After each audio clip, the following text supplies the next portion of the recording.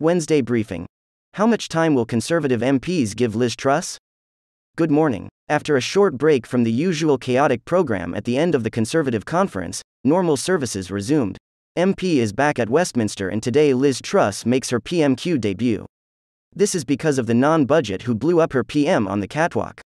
Kwasi Kwarteng said he would not decide until the financial report at the end of October whether the welfare cuts would actually take place. The IMF again criticized the Prime Minister's tax cuts and energy aid package. On the other hand, for some reason Jamie Oliver has to deny that calling for more free school lunches for his children makes him a member of the anti-growth coalition. And this morning the pound has fallen against the dollar as the Bank of England announced it would not extend its asset purchase program beyond Friday. Despite that, Number 10 said there was no discussion of market turmoil in cabinet yesterday. Take a look at the Times report on Theresa Coffey's refusal to endorse the UK's tobacco reduction plan to get a sense of the whole atmosphere. It depicts a picture of the health secretary smoking a cigar nobly. As the noxious haze of Westminster politics once again fills the air, Katie Bowles, contributor to The Guardian and deputy political editor of The Spectator, shares how Conservative MPs are feeling, and to Westminster. Here's the headline. 5 great stories. Economy. The pound plunged against the dollar after Bank of England Governor Andrew Bailey warned the bank would not extend its emergency intervention to buy British government bonds after this week. The British pound fell more than 1 cent to below $1.10 after Bailey said bond funds were considering a sale.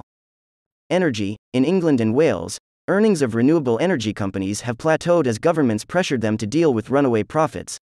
The move comes after Downing Street previously imposed a windfall tax on energy giants. Health. Millions of women across the UK should be invited to NHS checkups at age 45 to discuss menopause, and prescriptions for HRT should be free, lawmakers say. A bipartisan parliamentary group on menopause is now calling for comprehensive measures to help women after a year-long investigation. He stood by and said Saudi Arabia had consequences after deciding to cut oil production. The comments mark a dramatic abandonment of Biden's recent attempt to reach a settlement with Crown Prince Mohammed bin Salman. Angela Lansbury, the actress best known for playing Jessica Fletcher in the TV series Murder, she wrote and for her numerous film and stage roles, has died at the age of 96. Read Mark Lawson's tribute. More information. The conference poured gasoline on the crisis.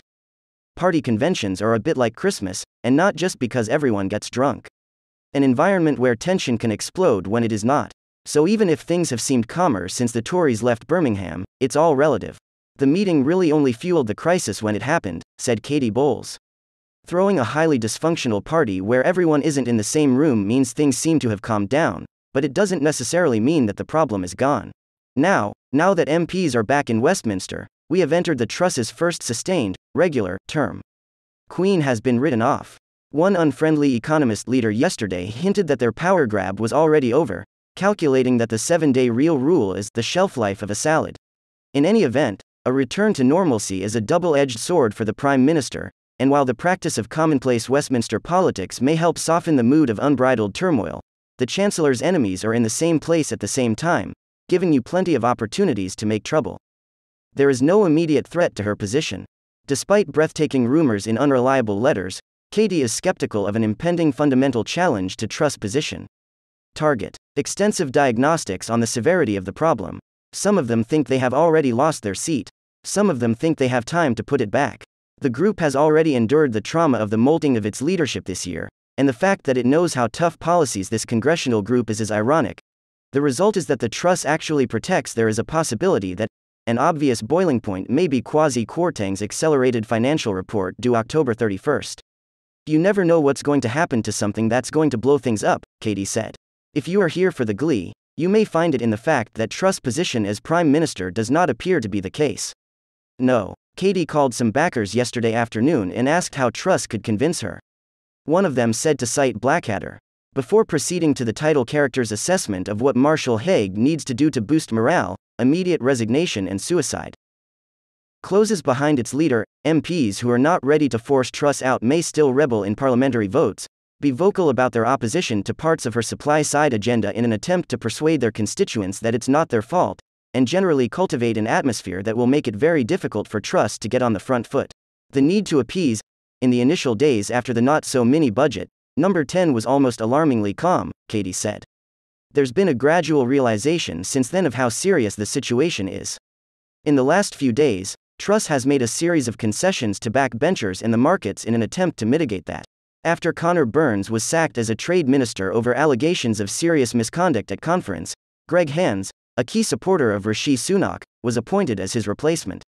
Katie reported in a Spectator piece on Monday, that while it was a tacit acknowledgement that Truss's initial cabinet was from too narrow a section of the party, Hands had, crucially, met with the Prime Minister to give constructive feedback in private, rather than speak in the media. Team Truss is trying to show that there is a way back for all MPs so long as they approach it the right way. In other words, Katie said, they're saying to MPs, voice your concerns with us, just don't do what Michael Gove did.